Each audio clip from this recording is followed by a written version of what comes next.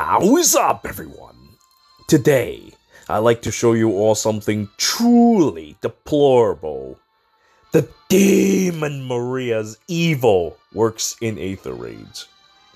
So now, the evil Demon Maria will protect her minion, the Demon King Mortis, from the evil forces of Veronica, who would normally be able to kill, but because of Veronica, well, I guess they're pretty much the same character because they're voiced by the same person, but but because of the evil that is the Demon Maria, now she will bring forth a new age of evil into the Aether raids. Behold.